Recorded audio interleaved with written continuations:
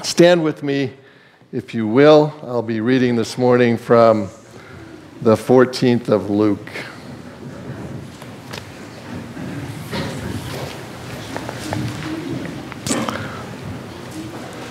Now great crowds accompanied him, and he turned and said to them, "If anyone comes to me and does not hate his own father and mother and wife and children and brothers and sisters, yes, and even his own life, he cannot be my disciple.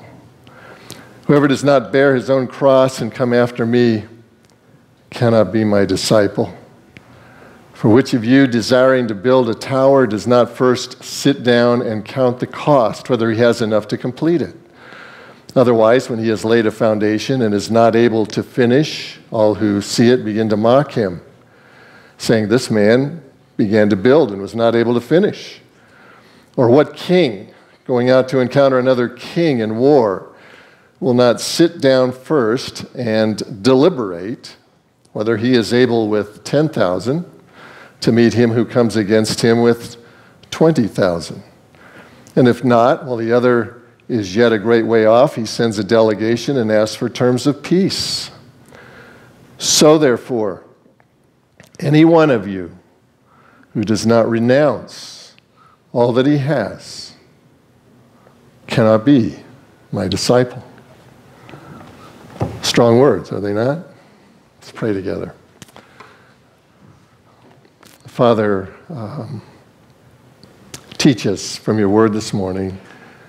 Hide the messenger, make the message clear from the one who has written it, the Holy Spirit.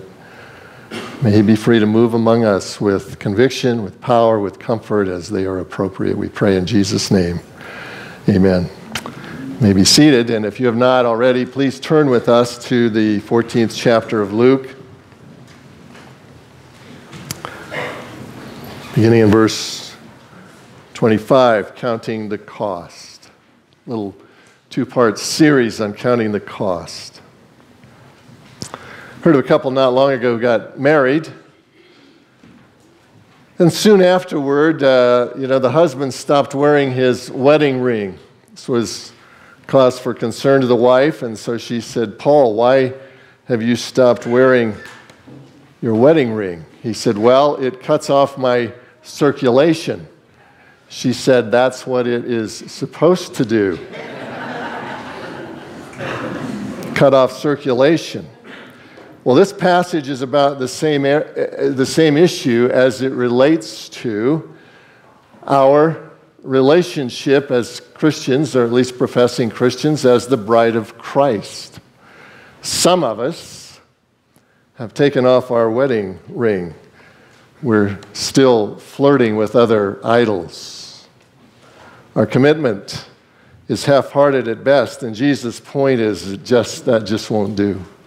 You can't be half in and half out and be my disciple. Disciples are not those who sit on the fence. Not that we never have a bad day or even a bad patch in our life, we do. But in their heart of hearts, disciples are committed. A lot of people, and this is taught, unfortunately, this is taught in a lot of very good churches. So, please kind of listen up, because you may have occasion to run across it sometime. But a lot of people believe there are two levels of Christians.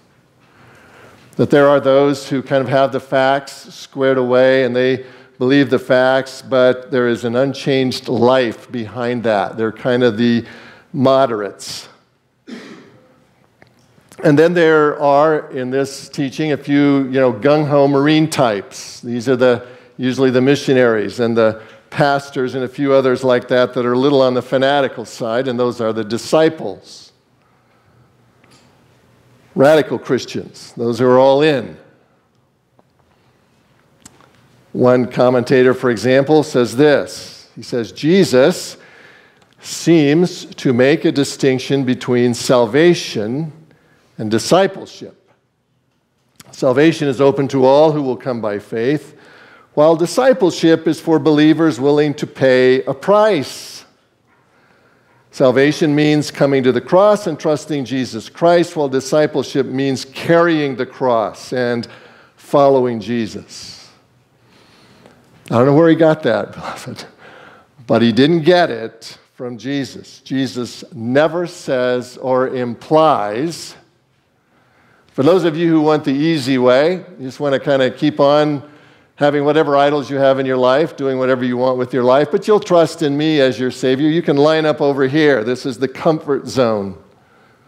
For those of you who want to be really disciples and you want to really dig in and you want to know what it's all about, you can line up over here. This is the disciple line. This is not biblical, despite where you may hear it taught. Jesus never says, I need a bunch of Christians in a few green berets. He never implies that fact. In fact, if you look closely at this passage of Scripture, you will notice in verse 25, he is speaking to the whole of great crowds of people who are following him. He's not just speaking to the 12. He's not just speaking to some elite group here. This is a message about discipleship for everyone. There's not two levels. There's just one. Neither Jesus nor the Bible know anything about multi-level Christianity. There's no class distinction between those who are regular Christians and those who are hardcore disciples. Jesus nowhere advocates that you can accept Jesus as Savior now and then accept him as Lord later on, maybe. And that's taught. It's taught in what, when I was going to school, was the primary evangelical seminary in this country at the time. It's lost a lot of its standing, and I believe it's because so many in that seminary subscribe to this very teaching. It just isn't biblical, beloved. The Bible says in Romans 10:9 that if you confess Jesus as Lord, that's lordship. At the beginning, then you will be saved. It's not that you can accept him as Savior now and then accept him as Lord later on. It's not like you can say, well, I'm a Christian, but I'm not into all of that discipleship stuff. That's for somebody else. That's a joke and a misnomer. Our heart has to be after him. We will mess up at times in our behavior, but our heart has to be in him. To be a Christian is to be a disciple, and to be a disciple is to be a Christian. They're the same. And I challenge you to read through the Gospels and conclude anything other than that. As this passage opens, Jesus is finally leaving this extended lunch, that he's had at the home of one of the leading Pharisees. We've been through all the teachings that he did there. And now these great crowds are following him. They're following him for the wrong reasons. They're in it, some of them for the entertainment, some of them because it's just a thing to do, it's trendy. A lot of them are in it because they think he's going to Jerusalem, because he's now on his journey to Jerusalem. He's within the last 6 months of his life. He's on his way to Jerusalem, extended trip that he takes to get there, and they think he's going to Jerusalem to essentially claim his kingdom as Messiah, and they want to be in on that. But instead, he's going to Jerusalem to die, to pay the price for entrance to the kingdom that they are so anxious to get into, but they simply don't understand that. They don't get that, not one little bit. These people think they're already in. They think that because they were born a Jew, part of God's chosen people, that because they are doing their best to keep the law, they think that they are in, and Jesus knows differently. That's why 3 times in this passage, here's one of the principles of interpretation. For those of you who are truly interested in Bible study, you always look for repeated words and phrases, right? 3 times in this passage, we heard the phrase, cannot be my disciple. So guess what the subject of this section of Scripture is about? It's about how not to be a disciple of Christ, and therefore how to be a disciple of Christ. Jesus is using this as one more way to define saving faith. Saving faith, salvation is by faith alone. But faith is costly. Faith is costly. And that's the message that Jesus is getting across here. Jesus is not a seeker-friendly evangelist who tells his followers, well, I'll tell you what, let's just get people in first. Let's entertain them, let's heal a few, let's get them in, and then later on we'll tell them about the cross, maybe, if ever. He doesn't do that. Jesus is upfront about what Christianity is about. He's upfront about what the cost is, and he's saying to those who may want to be his followers, who are thinking about that, count the cost before you make the commitment. Yes, I paid the price, and I'm going to do everything there is to buy your salvation. That's all on me. But if you're going to commit to me, it's a marriage, and there's a cost. Count the cost. If you've looked at your phone bill lately, you know what I'm talking about, right? Your phone bill comes. You thought you signed up for your phone for $29.95 a month, right? Then the phone bill comes, and it's $50, $60 or whatever. And you look at it and say, where's the $29.95? Well, it's there, but on top of that, there's all kinds of federal, state, and local taxes, right? All kinds of totally unintelligible access charges. You don't know what they mean. You've been taken in. Jesus doesn't do that. A lot of people advocate that's how we should get people to Christ. Jesus never goes there. Jesus challenges people on every occasion when he runs into them, count the cost. And that's what he's doing in this passage. You want to be my follower? There's a cost that attaches to that. Now, to kind of get the sense of this passage, let's go to the last part first, verses 34 and 35, which we did not read this morning. 34 and 35, where he says, salt is good, but if salt has lost its taste, how shall its saltiness be restored? It is of no use either for the soil or for the manure pile. It is thrown away. He who has ears to hear, let him hear. Jesus says that so often. Listen up. Pay attention to what I'm saying here. And the example he uses is salt. This is a warning. It's hard for us to get this because modern table salt is generally pretty pure, and it doesn't tend to lose its savor. Stays salty. But that wasn't true in the time in which Jesus was teaching. In Bible times, the salt came with a lot of impurities in it, typically from the Dead Sea. And so they would bring the salt in, but there'd be a lot of impurities, and after a time, the salt would wear away. What would be left was this useless substance that's no good for anything. It's not good for spicing anything up. It's not good for preserving anything. It's lost its savor. And so Jesus here is using salt to represent a professing Christian, someone who says, I'm in just for Jesus as Savior.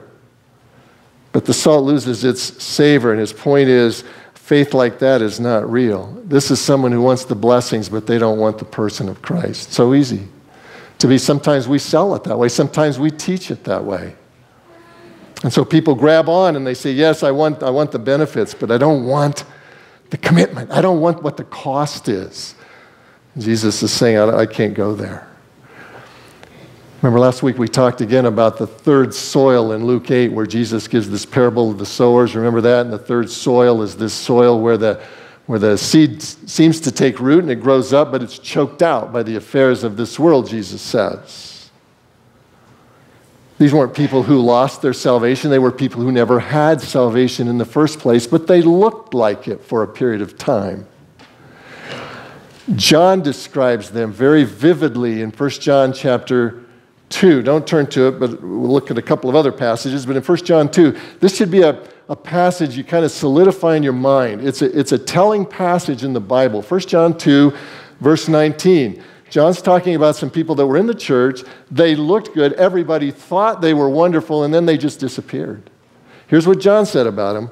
He says, they went out from us, but they were not of us. Weren't real. He said, for if they had been of us, they would have continued with us, but they went out that it might be plain that they were not all of us. You would have sworn they were true. They were at church every Sunday. They put money in the offering plate when it went by. They may have even taught a Sunday school class. They looked genuine. But when the going got tough, man, they were out of Dodge. And John's saying they weren't real. It's not that they lost something, it's that they never had it. The writer to the Hebrews makes the same point in Hebrews 6. This is one of the, this ought to send a chill down all of our spines. Hebrews 6, what the writer of the Hebrews says, beginning in Hebrews 6, verse 4. Listen to this. I don't know if you knew these kind of passages are in the Bible, but here they are. Hebrews 6, verse 4, he says, "For it is impossible in the case of those who have once been enlightened." They've had the gospel. They've known the word. It's been presented to them.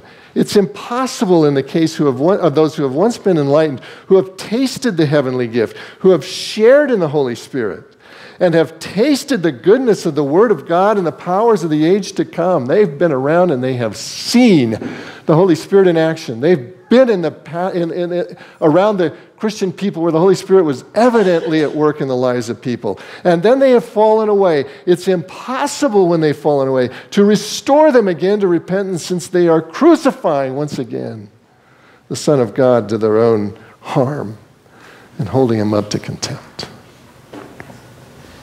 Seems to be suggesting you can have enough of the gospel, hear it enough times, put on enough of a show, maybe even think you're really real, and then you fall away.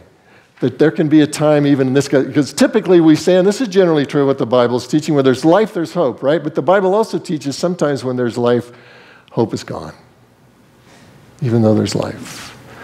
Pharaoh is a prime example in the Old Testament. He began to harden his heart against God, and pretty soon God was hardening his heart. Talk about seeing what the Holy Spirit was. He had some of the greatest miracles in Bible history happened in front of his eyes, and he refused it all. It's possible to look good, beloved, and turn your back. It's possible to be salt that lost its saltiness because you were never salt to start with. Now, to prevent that from happening, Jesus says, I want you to count the cost before you commit. I want you to commit. I want you to be mine. I love you desperately. I'm going to prove how much because I'm going to die for you. I want you to come. But I want you to count the cost first. And he gives two examples.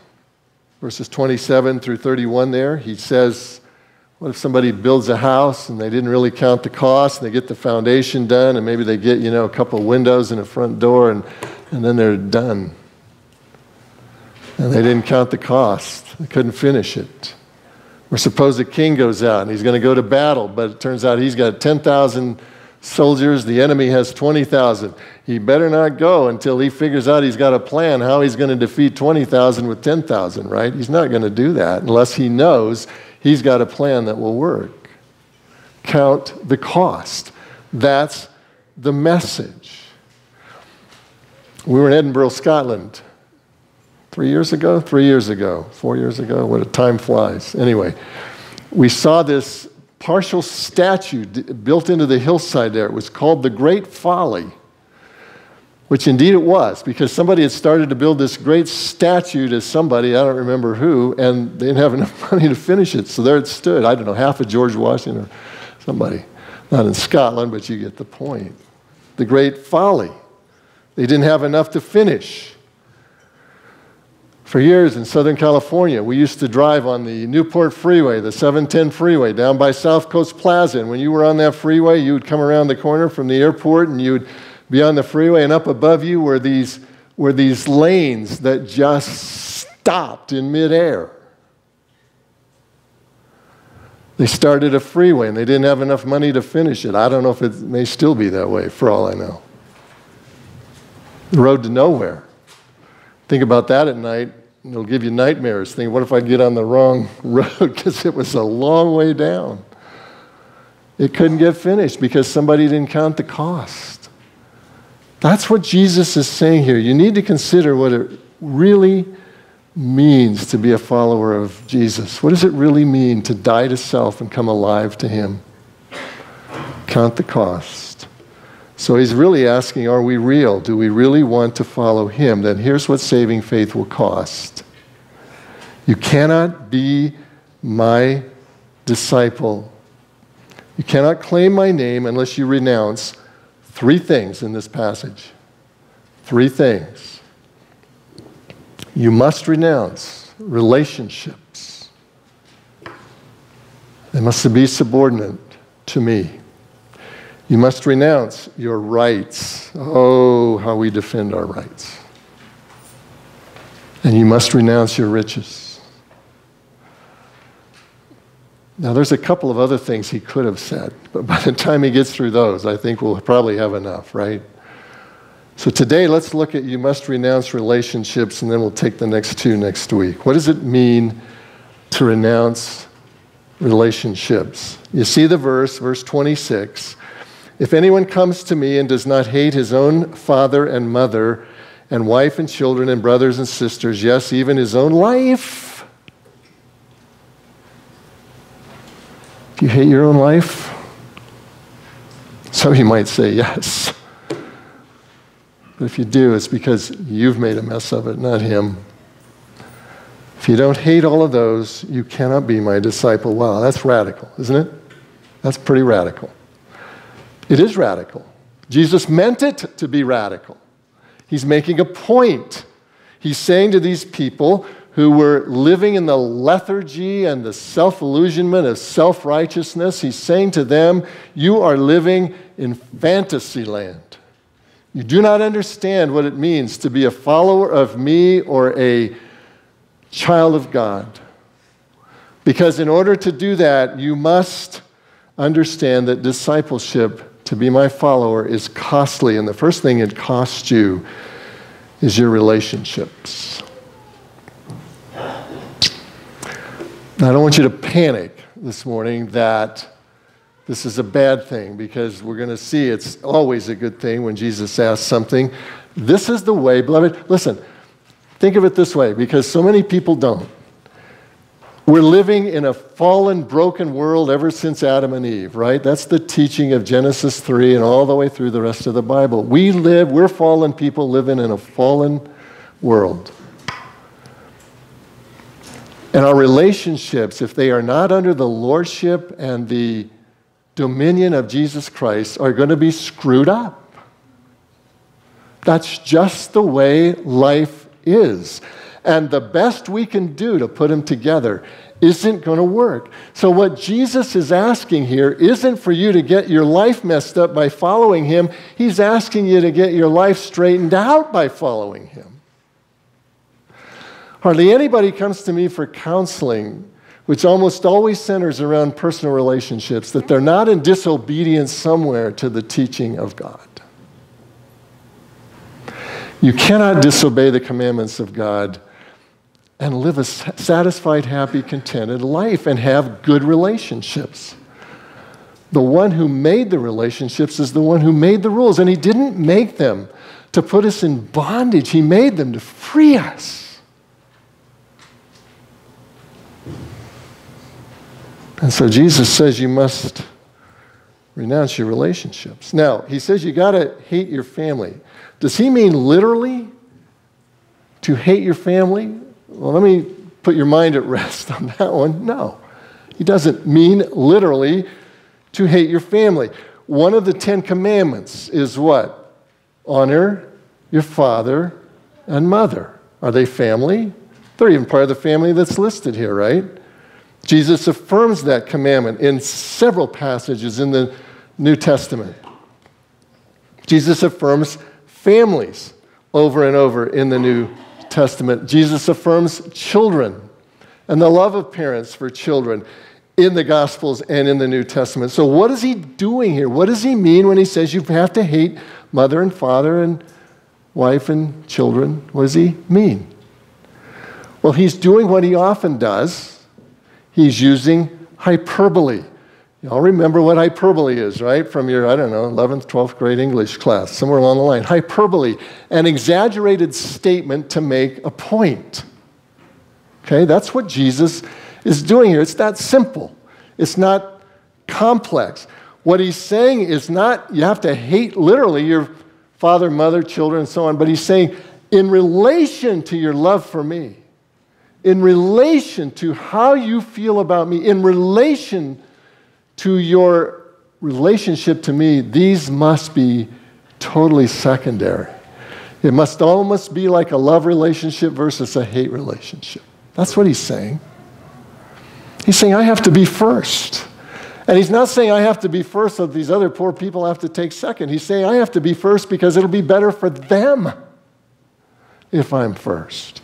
This is one of the things I think parents have so much struggle with. I counsel everybody who goes through premarital counseling. Here's one thing I want you to understand. The best thing you can do, well, the best thing you can do for your kids is love God, but the second best thing you can do for your kids is love your spouse. Your relationship with your spouse, listen, parents, please, your relationship with your spouse is more important than your relationship with your children. That's not because you hate your children. It's because you can only build security into your children by loving your spouse. And we got a whole generation of parents who have been taught the kids come above everything. We got it upside down. Jesus is not asking us to love him above all things so that it'll hurt our other relationships. He's asking us to do that because it'll make them better. Turn with me to Genesis 29. I want you to see this in the Bible. Genesis 29 is the place where the patriarch Jacob has had to go away from home because his brother Esau is looking to kill him.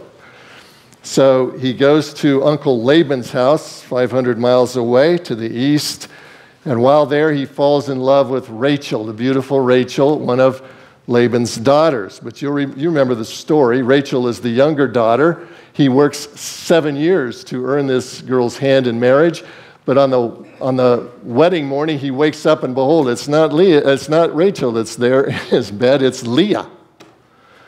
Uncle Laban pulled a fast one on him. And then he explains it by saying, oh, didn't I tell you, in our culture, we always marry the older girls off first. That would be a happy surprise, wouldn't it? But the Bible tells us, well, Jacob loved Rachel so much that he worked another 7 years for her. And it says that those days were like nothing to him because he loved her so much. Look at it, Genesis 29, verse 31. Genesis 29, verse 31. When the Lord saw that Leah was hated by Jacob, is the implication here, he opened her womb, but Rachel was barren. So now the question is, okay, well, so what? So did Jacob really hate Leah? Well, just back up one verse and you have the answer.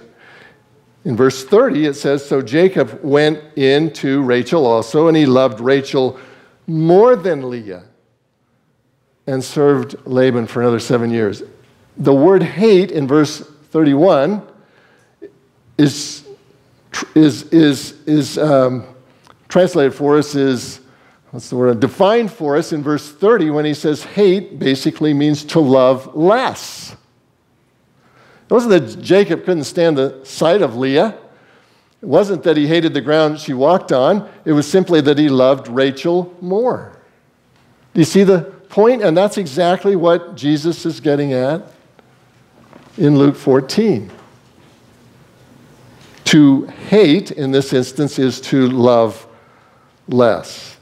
And what Jesus is saying here is simply this: you must love your family less than you love me. You must love your husband or wife less than you love me. You must love your children less than you love me. I must be first.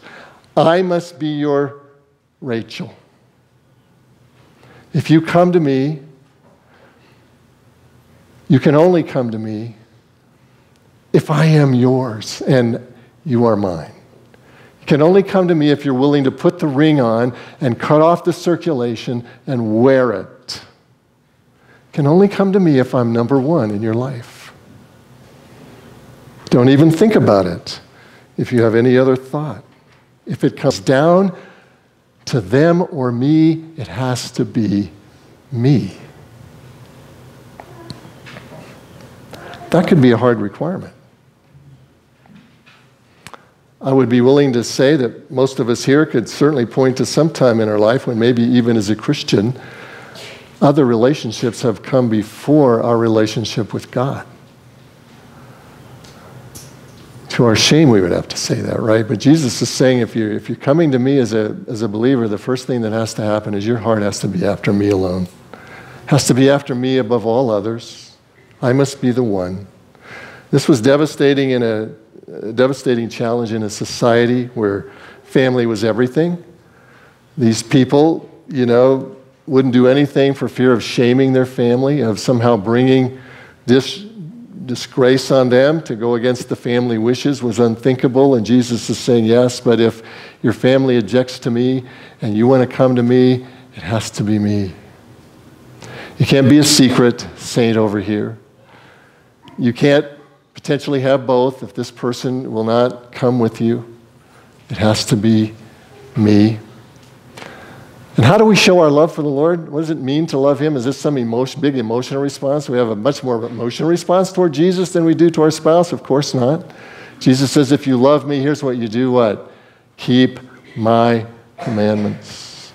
With regard to your relationships, keep my commandments. Do you love me more than your family? A few years ago, Muslim man in Chad, right in the big country, right in the center of Africa, Chad. Muslim man named Baki, B-A-K-I. He heard the message of Jesus Christ on a tape that he got from somewhere, and eventually he found a Christian church in his area, and he came to the pastor and he said, I've heard this message and I want to become a follower of Jesus. He reports it this way. He said, I told Pastor Musa I wanted to give my life to Christ. He urged me to think about it before I made a decision. Here's what happened to Baki. Knowing the price was going to be high, he made his decision for Christ. People knew about it. The first thing that happened was his father-in-law came in, and because he was stronger and richer and had more servants at his disposal, he simply walked away with Baki's wife and his 2 boys. And he said, you can have them back if you renounce your faith in Christ, otherwise you're never going to see them again. And Baki said, well, I can't renounce my faith in Christ. So he spent the next year basically following the nomadic group that his father-in-law was part of around the countryside while they pastured their cows. He would sit under a tree and read his Bible that he had somehow gotten a copy of. But antagonism became so great that eventually he had to leave, and after a year he left. A couple of years later he came back and asked again if he couldn't have his family, and this time his father-in-law poisoned his son Joshua and killed him because he knew his son Joshua wanted to go with his father. And Baki was sent away again. He eventually got his second son when he got old enough to leave. Never got his wife back. Now, beloved, I know we'll probably never face anything like that. Nobody's probably going to take your wife away or take your children away because you name the name of Christ. But there may be other ways in which our relationships are not in line with the teaching of Christ. I suppose this is most prominently displayed in the sexual relationships that we develop over time. And we don't really submit those to the lordship of Jesus Christ. And, the carnage that we leave behind when we do that, it's desperate. Do you love me more than you love father, mother, children, relationships with others, girlfriends, boyfriends, whatever it is? Am I most important to you? That's what Jesus is saying. I have to be number one in your life. I think of Rosaria Champagne Butterfield. Some of you have read about her, read her book, a lesbian woman. She led the whole women's rights group on the campus of Syracuse University, living her life's dream. Had tenure as a professor there in English. She wrote an article defending her lifestyle, and some pastor picked it up, and instead of being harsh, he answered in a loving, kind way, which we all should. just challenging the authority on which she was saying these things. Led to a discussion. She got, I think I've mentioned this before, she got a letter from him, she threw it away, and then before the trash came, she finally pulled it out again and read it again. The Holy Spirit at work. Contacted him, began to have conversations, began to get invited over for dinner. 2 years of questions and answers, and she decided she needed to give her life to Christ. But she knew that if she was going to do that, she was going to have to give up the lifestyle she'd been living. Later on, she was in a small group, and they were talking about the Lordship of Christ and what it means. And basically, somebody in that group was purporting this kind of easy beliefism. You can come to Christ as Savior now and Lord later on, maybe. I can almost hear her say this. If you've ever heard her speak, she has this kind voice.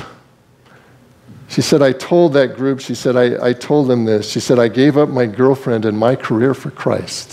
What have you given up? She got the picture, beloved. That's what it means to count the cost. Nothing. No relationship that is outside the bounds of the instructions that God gives in His Word can be absorbed into this lifestyle of discipleship. I think of my uncle and aunt who, at the Lord's direction, gave up the teenage years of their young daughter when they were missionaries in Africa, and she spent those years in Minnesota with an aunt and an uncle. I think of a friend that I know who gave up his girlfriend that he wanted to marry because she would not come to faith in Christ. Thankfully, she was honest. Thankfully, he found another young woman who loves the Lord. But beloved, the whole point of it was a hard time. These are people who love just as deeply as you do. But they counted the cost. They loved Jesus more. They realized what Jesus has done for them. They realized that the price He's paid for us can never be repaid. It's priceless. But He's asking us, if you're going to be married to me, if you're going to be my follower, I have to be first place. Some of you are probably thinking this morning, well, okay, hate my children? No way. My children are number one. More important, nothing's more important than them. Others of you are probably thinking, hate mother and father or brother and sister? Hey, no problem. I already hate them. This can go both ways, right? The point is, either one of those, too much love on the one side, out of whack, out of proportion because Jesus isn't first, or too little, hating someone, even our enemies, is a sign of a wounded life. It's a wound. It's a sign of the brokenness that we all live with, and either one of those extremes is going to cause heartache and anxiety and problems and pain if it hasn't already. Neither is compatible with a true commitment to Christ, and we want to come along and say, well, that's just the way it is. Take me as I am or else.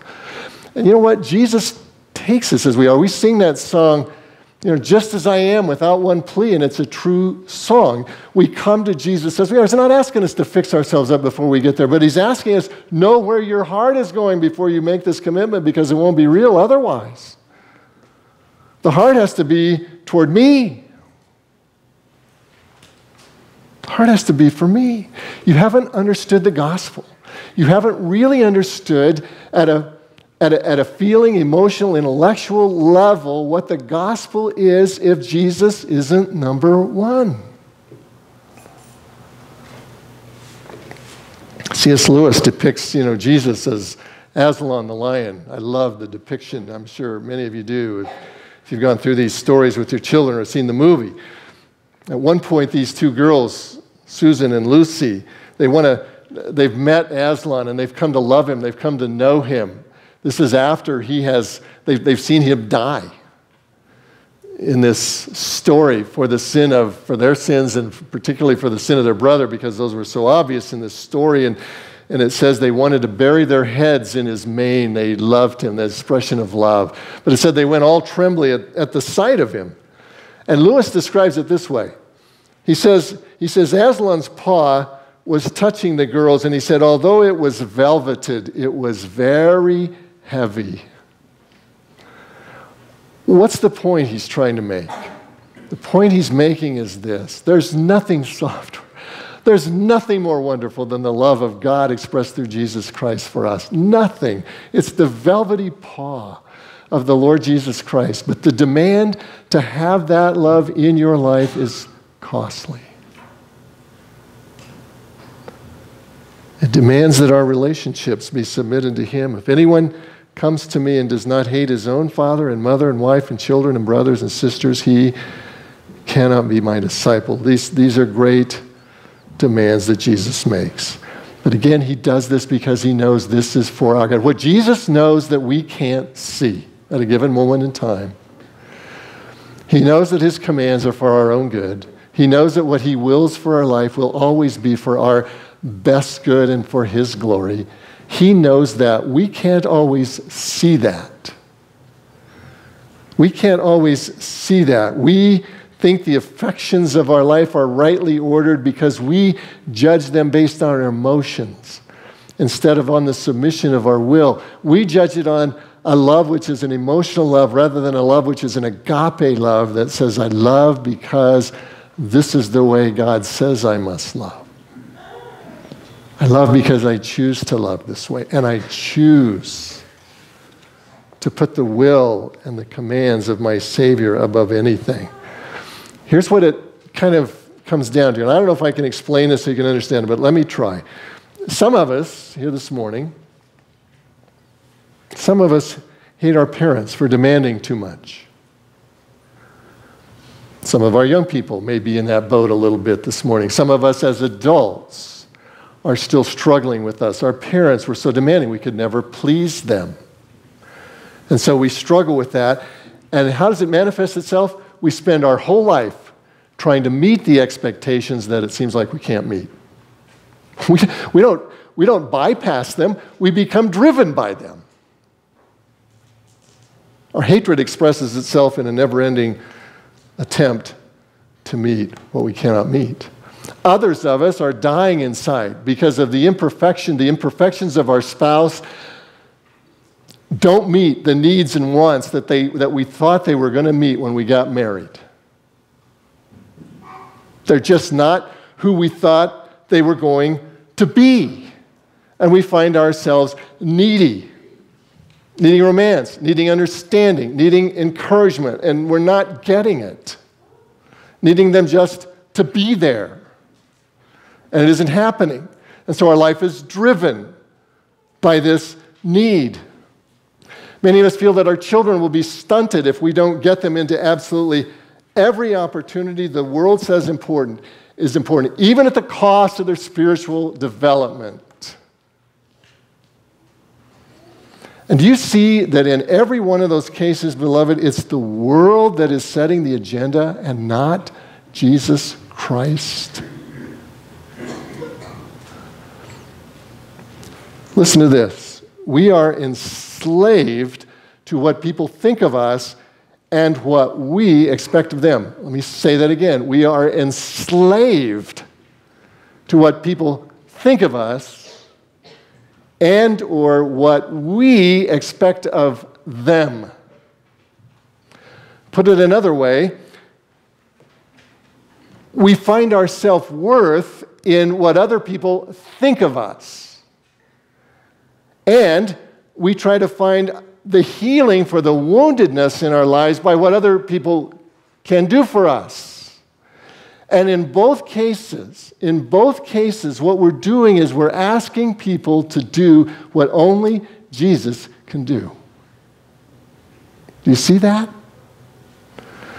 That's what Jesus is saying, and that's why He's saying, I don't want you to hate your father and mother and your children and your spouse and everything else because I think that's going to be bad for you and bad for them and I just want to prove how much you love me. That's not what this is about. This is about getting dumb, difficult, world-driven relationships straightened out under the divine power of God. That's what this is about.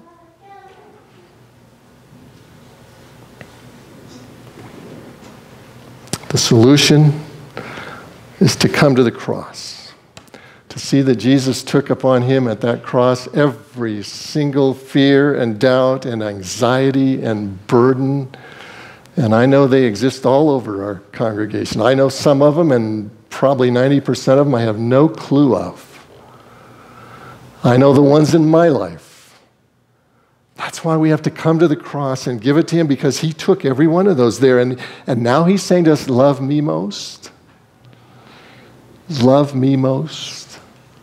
Make me what I want to be and will be and long to be in your life, the Lord of all. It's the only way to put the other loves and hatreds of your life into perspective. It's the only way to get away from the expectations you cannot meet and do not need to meet, because I've already met them for you. It's the only way to get the healing that you think should come from a spouse but can only come from me. Come to the cross. It's the only way to give your children what only I can give them. Bring them to the cross. Love me most. Love me best. Listen, none of us are going to get this perfectly in our behavior patterns, but we need to get it perfect in our heart. That's what he's saying. Bring it to me. Come to me. Story is told, some of these stories, you don't know if it's true or not. I can't verify this one, but the point is well made.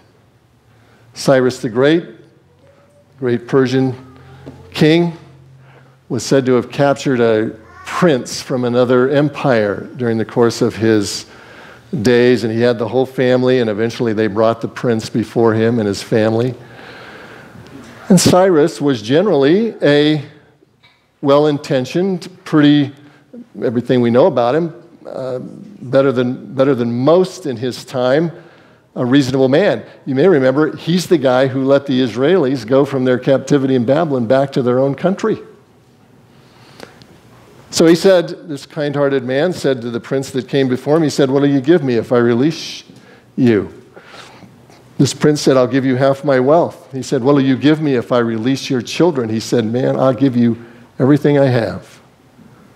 He said to him, what do you give me if I release your wife? He said, then, your majesty, I'll give you myself. I'll give you myself. Cyrus was so impressed by this that he said to the prince, listen, promise me that you won't lead any kind of rebellion. You can go home. So he took his family and he went, and as he's on his way, he says to his wife, did you notice wasn't Cyrus an impressive guy? I never expected that from him.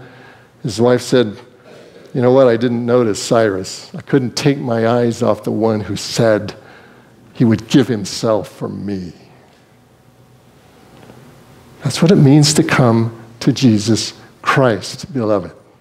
For your salvation and for the healing of the wounds that are part of your life because of the brokenness that you were born into. Get your eyes on Jesus. Let's pray. Father, we thank you for this reminder, strongly stated. Can't be my disciple if you don't do this. So, Father, as we examine our hearts this morning, our first question is, am I really a disciple of Jesus Christ? And I think many of us here, few of us might find out, I'm not even sure my heart has really turned that direction. Others of us will say, yeah, my heart is there. I know that. But my actions right now are not following suit. So we need to do business with you for your glory, for our good.